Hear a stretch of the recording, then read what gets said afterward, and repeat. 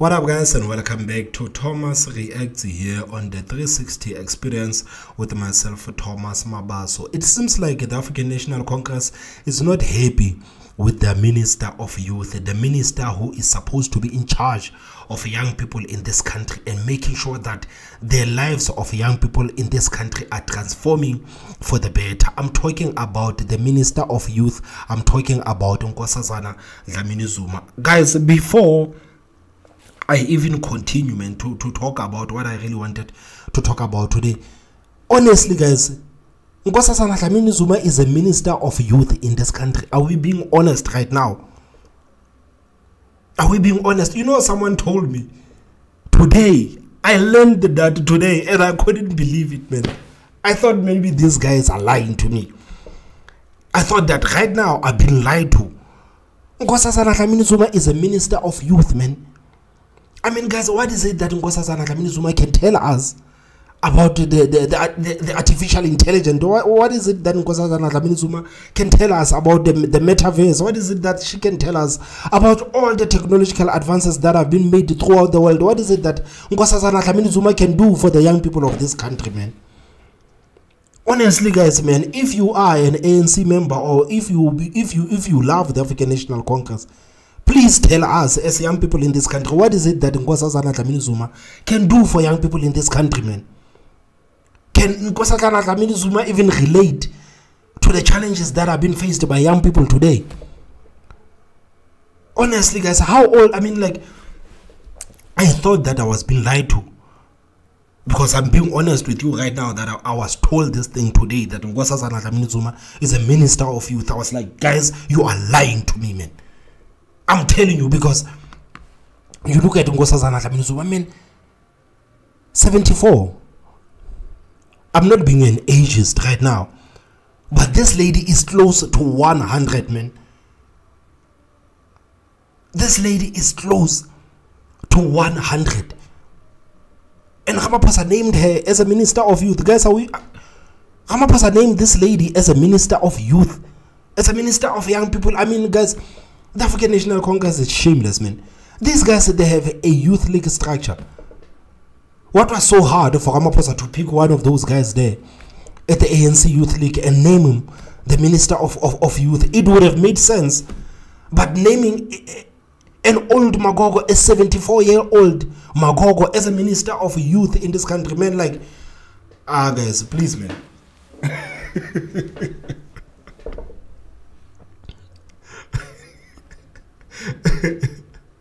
South Africa is alive with possibilities, man. Honestly, Nkosazana Dlamini Zuma is a minister of youth, guys. I'm sorry, you're gonna have to bear with me today. I can't sink, like, it can't sink in. It can't. Because you look at the, like, can Nkosazana Dlamini Zuma even relate to the challenges that have been faced by young people in this country, man? What is it that Nkosazana Dlamini Zuma can do for young people in this country, guys? Let's be honest, man. What is it that Nkosazana Dlamini Zuma can do for young people in this country? Why is she even the minister of youth? What has she done for young people in this country? What has she done, man? Nkosazana Dlamini Zuma. She's a minister of youth. The ANC is shameless, man. The ANC is shameless. I'm telling you, man, the ANC is shameless.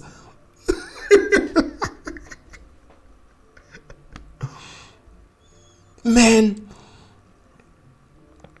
But then, it seems like the African National Congress is not happy with the fact that Nkosazana Dlamini Zuma didn't attend that shenanigan of theirs on Monday when they kicked out Busisiwe Mkhwebane and removed her as a public protector. You remember that on Monday, the 11th of September 2023, the African National Congress basically voted with the DA to kick Busisiwe Mkhwebane out as the public protector. But Nkosazana Dlamini Zuma didn't go there. And many people were not surprised. I was not surprised that Nkosazana Dlamini Zuma didn't attend or participate in the whole thing, because everybody knows what Nkosazana Dlamini Zuma feels about Ramaphosa. Everybody knows that Nkosazana Dlamini Zuma hates Ramaphosa, man. And she's not even shy. She's not even shy to tell people that, no, I don't like this guy. I'm not going to vote with this guy. I mean, like Nkosazana Dlamini Zuma, she was the only person who was saying, guys, continue with the Phala investigations. While everyone was protecting Ramaphosa, Nkosazana Dlamini Zuma was the only person saying, you can go ahead with the Palapala investigations, man. So Nkosazana Dlamini Zuma basically never hid her feelings for Ramaphosa. And I was not even surprised, like I said, that she was not going to go there and support Ramaphosa in removing Public Protector Mkhwebane. I'm not even surprised. But the Chief Whip of the African National Congress is not happy about Nkosazana Dlamini Zuma, and she feels like the African National Congress needs to do something about that, man. She feels like the African National Congress right now, it needs to punish Nkosazana Dlamini Zuma in any way. They cannot tolerate Nkosazana Dlamini Zuma going against the president like this. Sounded like Ismahashule. I feel like it sounds like an expression, man. Listen to what the ANC Chief Whip said, man. Her absence today was a shock to me. She has no apology. She has no permission to be absent. I can account about others. I know their whereabouts. I don't know the whereabouts of Mama Nkosazana Dlamini Zuma. And as I usually do, I'm packaging the report to the Secretary General's office. It's high time that they act once and for all. It's enough now. You hear that, guys?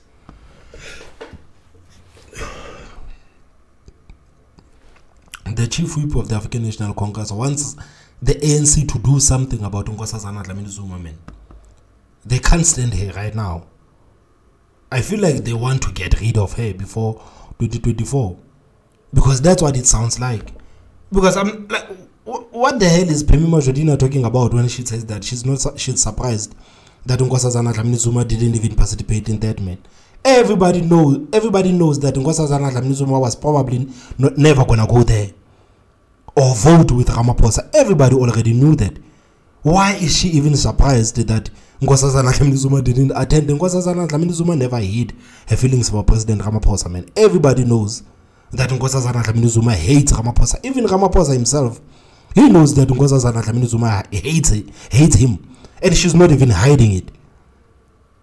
So I feel like right now they're gonna look for any excuse to kick Nkosazana Dlamini Zuma out of the African National Congress, man. Do you feel like the African National Congress right now, they want to get rid of Nkosazana Dlamini Zuma? Because she says that they are enough as a party. They are enough of Nkosazana Dlamini Zuma always going against the president. ANC Chief Whip Pemi Majodina is angry. She wants action to be taken against the Minister for Women, Youth and Persons with Disabilities. Nkosazana Dlamini Zuma missed the Parliament sitting where MPs voted to impeach the public... What? The Minister of what? Dlamini Zuma missed the Parliament... is angry. She wants action to be taken against the Minister for Women, Youth and Persons with Disabilities. Nkosazana Dlamini Zuma missed the Parliament sitting where MPs voted to impeach the Public Protector. But why are you giving Nkosazana Dlamini Zuma all those ministerial posts, man? Even the Minister of Persons with Disabilities, man. A 74-year-old woman, man. Guys, are we being real for now? Like, are we being real? You know, the ANC Youth League was talking about, yeah, we're going to remove these old people in parliament. We're going to push for the parliament to have 50% of young people.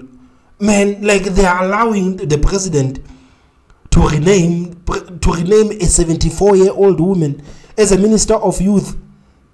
How can the African National Congress Youth League structure, man, sit back and do nothing and say nothing? They're saying nothing, man, about the fact that this woman is a minister of youth, man. What does it say about them, man? They don't even have one person there who is capable enough to be a minister of youth. So are you telling me that the African National, the ANC Youth League, they don't even have one person who's capable enough to be the minister of youth? Nice. And what are her responsibilities as a minister of youth, man? What are Nkosazana Dlamini Zuma's responsibilities as a minister of youth, man? What has she done?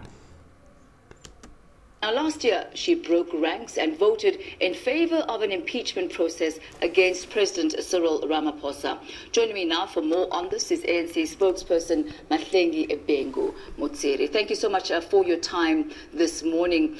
Let's take a look at the ANC policy. We know by now that it is pretty much standard practice that when voting takes place at the National Assembly, that it is done according to the party's stance and the party's standpoint. What happens then, Mahlengi, if perhaps the party's standpoint differs from the standpoint of the individual? Let's say perhaps a clash in conscience, a clash in values at a particular time, and a clash in views. How is that to be resolved? Well, there are instances of a clash in party values and that of the individual. Remember, every individual joins the ANC to align with the collective values of the ANC. So the ANC takes a very dim view of anyone that goes outside of what we call the line of the party, because the ANC has got very robust mechanisms for debating issues internally.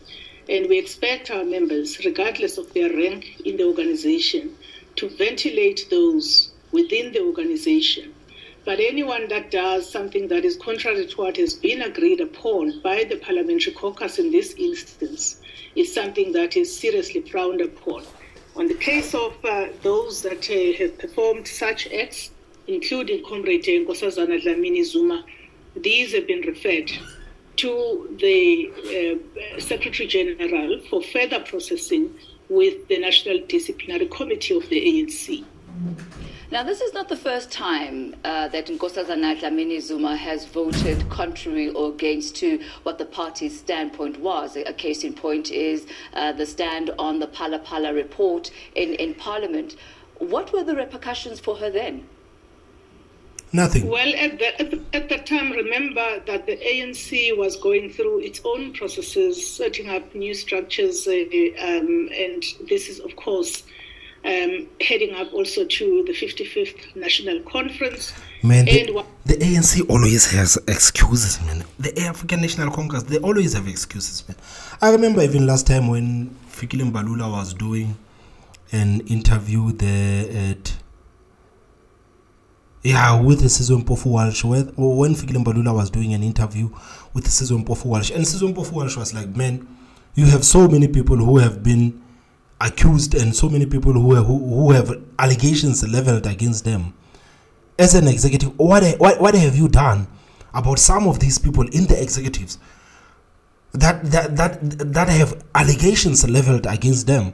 And Fikile Mbalula was talking about the fact that no, the ANC, we are still fixing the hogs, we are still making sure that our police structure. They always have excuses, man. They always have excuses. I'm not even surprised that this lady is giving us an excuse. They always have an excuse, man. For 4 years. Ramaphosa said that they were going to deal with the corruption. But now that Zondo said that, okay, these are the people that you should deal with, they say no. We are still fixing the hogs. We are still fixing... Like Shamila Batoyi. Where is Shamila Batoyi? We are still fixing the hogs. Till today, like it's been 4 years. The ANC has been preaching about fixing the hogs and the MPA for 4 years. Nothing has been done about people who have been accused of corruption in this country. And the reason for that, according to the African National Congress Secretary General, is the fact that the ANC is still fixing the hogs. The ANC is still fixing the National Prosecuting Authority. Man, that's what these people are saying. Once conference is concluded, then we reset up all the constitutional organs of the ANC, including the National Disciplinary Committee. I can confirm with you that that case you are referring to, her case and that of the others, are before the National Disciplinary Committee as we speak, having been sanctioned through an internal process. So the process now is going to be similar to that of the Phala Phala transgression, if one can call it that? Well, yes. I mean, it's basically a follow-up, and it's also an additional issue that is going to be looked at by our NDC.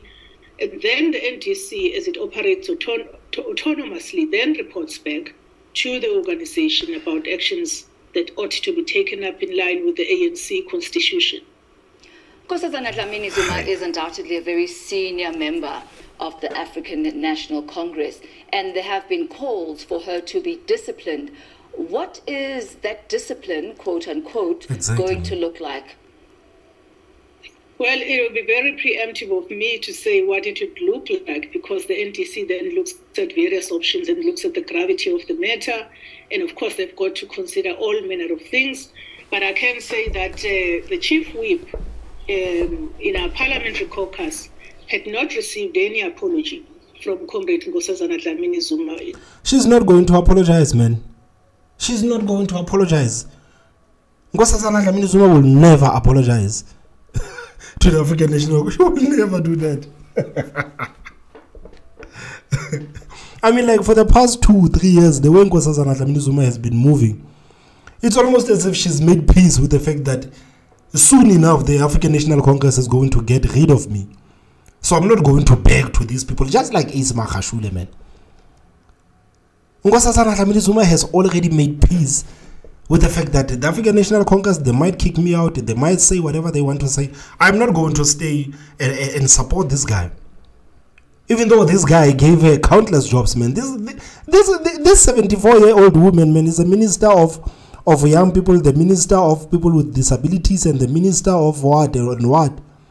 But still, she can't support Ramaphosa, man. So why is Ramaphosa still giving her this post? Why is Ramaphosa there? It's almost as if Ramaphosa is begging this woman to support him, man. But Nkosazana Dlamini Zuma, the way she has been moving for the past 2-3 years, Nkosazana Dlamini Zuma, she has made peace with the fact that the African National Congress might get rid of her. She doesn't care anymore. She's not going to apologize. That's what I can tell you. Nkosazana Dlamini Zuma, she's not going to apologize. Man, Nkosazana Dlamini Zuma wanted Ramaphosa to be investigated for Palapala. Nkosazana Dlamini Zuma was there and supporting the motion to impeach the president. And Nkosazana Dlamini Zuma didn't go to vote with the African National Congress to kick Busisiwe Mkhwebane out as the public protector. What makes you think that Nkosazana Dlamini Zuma is going to apologize to African National Congress and particularly to President Ramaphosa? She's not going to do that. I'm telling you today. This is now in terms of the last instance, for example. That is also frowned upon, especially where you have a 3-line whip, which is very important, that positions of caucus, which are positions of the ANC as an organization, carry when we go into the House. So, you know, this has got nothing to do with the person standing, history of service. Discipline must be consistent across the organization, and it's going to be looked at in that same way, I believe. There are other members who did not make it to Parliament for that vote, and the Secretary General of the African National Congress had said the only reason why you should not be there, or any acceptable reason, is if indeed you are dead. So death is the only thing that should prevent you from being in Parliament on that day. And yet there are others who were not able to make it. What were the reasons given to the Chief Whip? Well, the Chief Whip has compiled a detailed report to the Secretary General as I speak to you now, and detailing all of those cases. It is going to be the SGs studying that report and making a determination. There could be so many other reasons, and I mean, I don't have the detail of the reasons regarding others, but all of those will receive the same treatment as I'm speaking to you, just in terms of how we treat defiance of party positions. You mentioned defiance, and that's how the African National Congress sees the conduct of Nkosazana Dlamini Zuma. Thanks. Have any of the other senior members of the African National Congress, or even, Parliament, cabinet ministers, spoken to her regarding this in the interim? Well, I wouldn't know. I think that Comrade Nkosazana would also obviously needs to be afforded an opportunity to express herself to the relevant bodies internally within the organization, and I wouldn't want, I'd really be loath to, speculate, including about her own reasons for not making herself available. What I do know, though, that anyone that just makes themselves unavailable when deployed by the ANC to serve our people in Parliament and doesn't show up for sittings of Parliament, even if it's not just about an important matter such as the one around the matter of Advocate Busisiwe Mkhwebane. As a rule of thumb, we expect all our members to honor their obligations when deployed in Parliament or any other organ where they are deployed. Guys, one thing I can tell you is that the African National Congress, they might as well forget about the apology from Nkosazana Dlamini Zuma. That woman is not going to apologize. Man, but I'm still disappointed that Ramaphosa, man, appointing this woman as the Minister of Youth. Man, I'm like, it's so hard for me. I'm finding it so hard for me to do. Like, it doesn't sink, man. It doesn't sink. I'm telling you, it doesn't sink. Nkosazana Dlamini Zuma as a Minister of Youth, man, I'm telling you, it doesn't sink. So guys, please tell me what you think in the comment section. Do you think that the African National Congress wants to do Nkosazana Dlamini Zuma the way they did Julius Malema, the way they did Ace Magashule? To me, it sounds like the Chief Whip of the African National Congress wants the ANC to deal with Nkosazana Dlamini Zuma decisively. And the only way the ANC can deal with you decisively is if the ANC gets rid of you. So guys, what are your thoughts on this whole thing? Do you think that Ramaphosa is actually going to pull the trigger in getting Nkosazana Dlamini Zuma, getting rid of Nkosazana Dlamini Zuma? Guys, please tell me what you think on the comment section. Don't forget to hit that like button. And the most important part, guys, please subscribe. My name is Thomas Mabaso, and I will see you next time. Bye-bye.